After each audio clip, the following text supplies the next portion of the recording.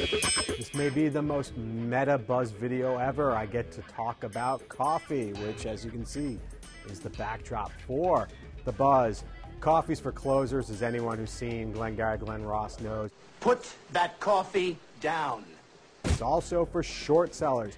David Einhorn, the very famous hedge fund manager, is going on a crusade against Green Mountain Coffee Roasters. This is the company behind the K-Cup, hot momentum stock on Wall Street. Traders love it. Did a deal with Starbucks earlier this year, and it's just really been a phenomenal growth story up until this week when Einhorn at an investing conference came out with his presentation really pointing to many concerns that he has with the company. He even referred to their accounting standards as gappuccino, making light of the fact that some people have, concerns about whether or not Green Mountain's accounting is up to snuff.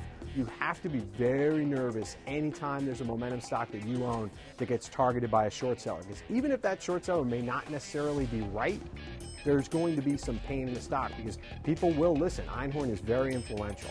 So what ultimately is going to happen to Green Mountain? Is it going to fall even further because Einhorn is so negative on the stock, the kind of self-fulfilling prophecy you get with short sellers sometimes? I don't know if that's going to be the case, but here's one theory I have. Einhorn, you might remember, tried to buy a minority stake in the New York Mets. That didn't work out. Maybe now he can take all the money that he's getting from successfully so far shorting Green Mountain coffee stock. He can use that to buy all the New York Mets.